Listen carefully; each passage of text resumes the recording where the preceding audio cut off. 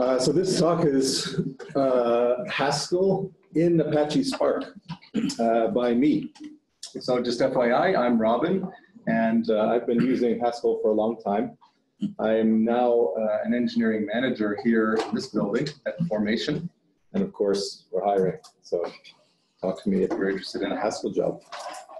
So Apache Spark is an interesting library right now because it facilitates distributed computing. Very popular also for machine learning. It does run on the JVM, so it's a Java thing, and it can be used in a variety of clusters now. It claims to work well in Kubernetes, Mesos. I have experience with it in Hadoop's Yarn, and you can set it up on none of those. So if you want to write some Haskell code and have it run in Spark, you can't do that because if you are using the trusty GHC compiler, of course, it doesn't produce Java bytecode. So how to use it? That's what this talk answers. So here's a hint. You know Haskell, of course, has this foreign function interface, and that's used for interacting with C libraries, so for making a C language interface to Haskell, to and from. And so maybe there's some opportunity here. There's this other thing you might not know of, which is switches when you compile GHC for making so-called position-independent executables, which is what that pi is. So that might not be a commonly used GHC switch, but it's there. And a position-independent executable is one where the compilation is modified so that the resulting binary can, if you want, be loaded much like a .so file, a shared library.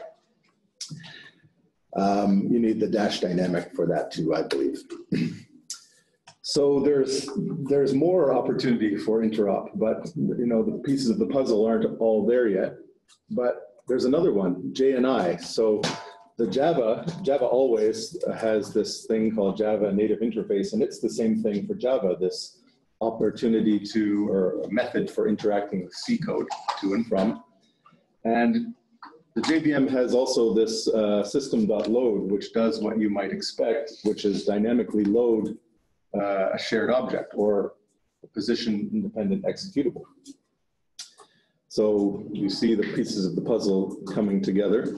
Here's another piece, if you're trying to use Haskell inside of Apache Spark. There's a cool package called inline Java, which is much like the inline C package, if you've ever used that.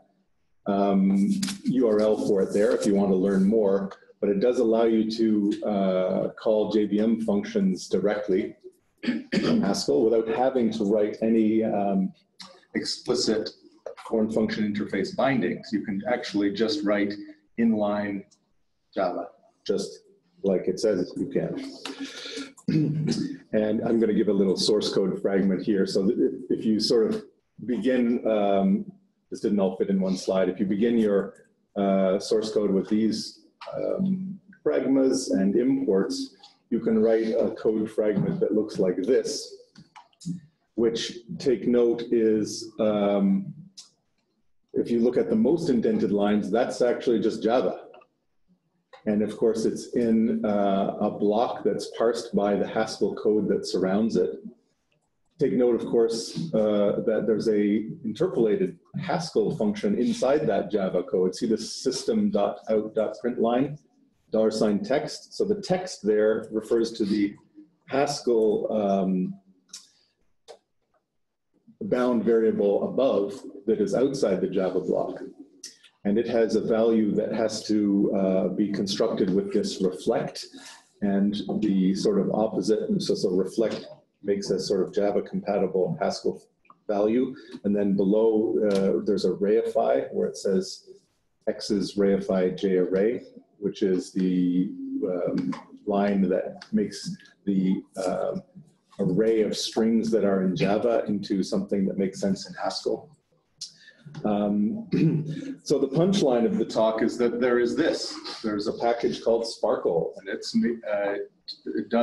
pieces together the pieces, the ideas that I've talked about so far in a way that is palatable to Haskellers. it's a Haskell package and enables this Haskell in Spark.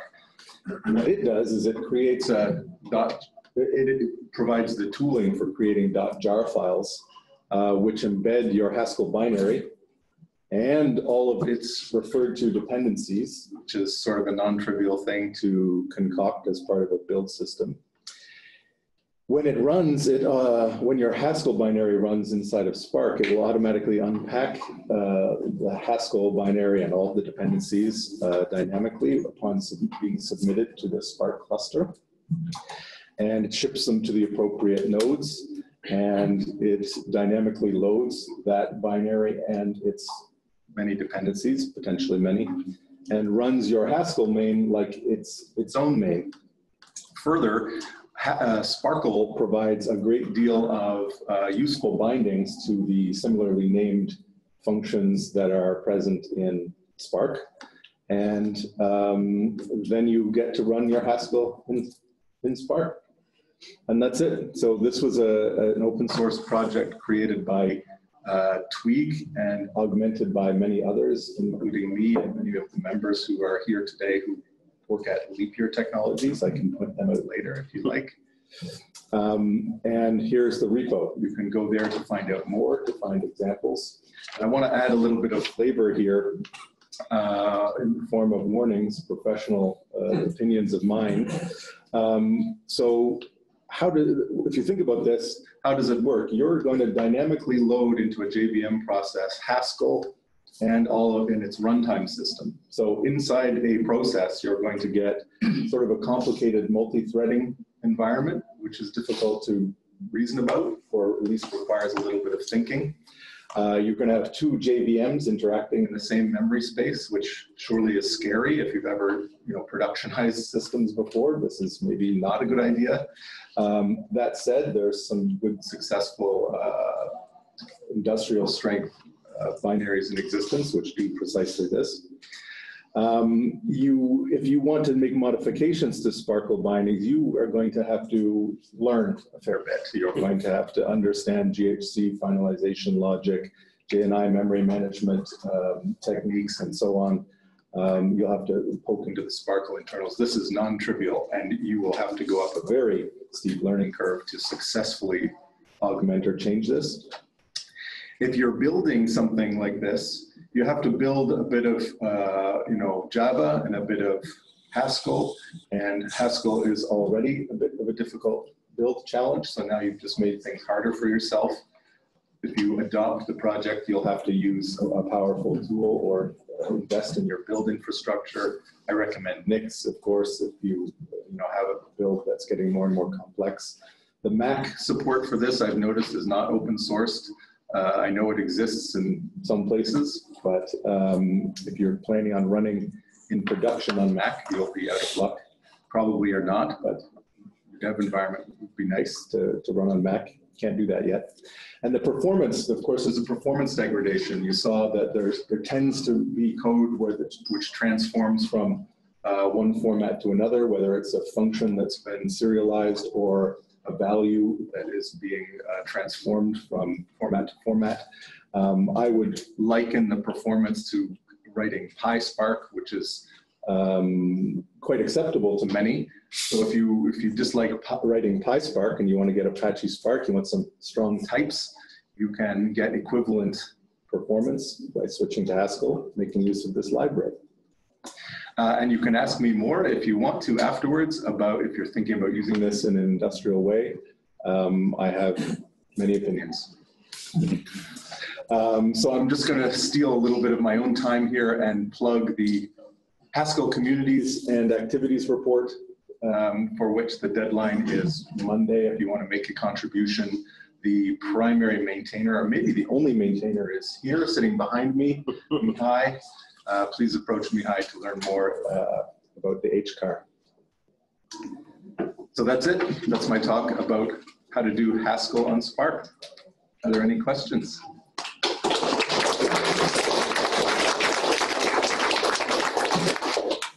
Just realized that Zoom doesn't support NixOS. But you can't download it. Oh, no, for Zoom? Yeah. Okay. Is there any way? Yes, you can. Yeah. Oh, yeah? Someone knows the Can answer. somebody? Can you come? Okay. I have a question. Okay. Also 5 minutes, but so did you, in the space of Haskell on JVM, did you consider ETA, and why not go that route? Oh, so there are a couple of languages which compile to the JVM, to JVM bytecode, Yes. right? Haskell-like. Haskell-like languages, right. So the answer is yes. There's sort of many ways you could get something very similar to this. One of them is to use one of the tools that compile a Haskell-like language to JVM, and then you're effectively a JVM shop that has the ability to write some Haskell. The other one is this route, where you're sort of trying to be GHC-centric and figuring out how to make that work in on Spark. You could even do other things if you wanted to go far. Like if you're really interested in simply doing distributed computing in Haskell, well, you could, Spark isn't actually that complicated. You could reinvent Spark with a large quantity of effort, but if you're a shop that is heavily investing into distributed computing with Haskell, that would probably, in the long run, be better for the world, but you might even get more correct code sooner if you need to be like industrial strength and perfectly correct, because the opportunity for error with this method is actually quite high. You have things that are kind of out of your control, like if you have a Haskell library that is, a C library that's a dependency that you're actually making use of, and its memory management is a bit non-hermetic. It's actually buggy, but you don't know it because you happen not to see that problem. But then when you dynamically load into the JVM, you actually kill JVM parts, and then you crash horribly or don't and just get wrong answers. So there's risk. So I considered each of those, but I have only experience with this. I think. Yes. From an engineering, data engineering perspective, what kind of processing loads are you actually running that led you down this path to even want to use Haskell on Spark? Because the Spark distributed overhead is already huge and often unnecessary. The answer to that is that we wanted to, where I was working previously, we wanted to operate our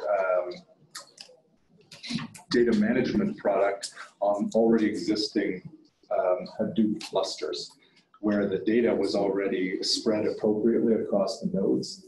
And so we had this strong push in that direction because of how the data was already being collected, and because it was a good way to do distributed computing. It's not the best, but given the sort of market constraints upon us, it made sense as a choice for that, for the reason that our customers, our target customers, already had these existing RCR setups. Yes. How did you approach instrumenting and monitoring this system? I think that's a little bit outside of this talk, but I can maybe answer you directly after, because it's not at all related to Apache and Spark. I think I'm out of time. I have 2 minutes, yeah. So I'll talk to you after. Yeah. Any other questions for me? Okay. Oh, there's one. Do you have any production installations? Yes, there are.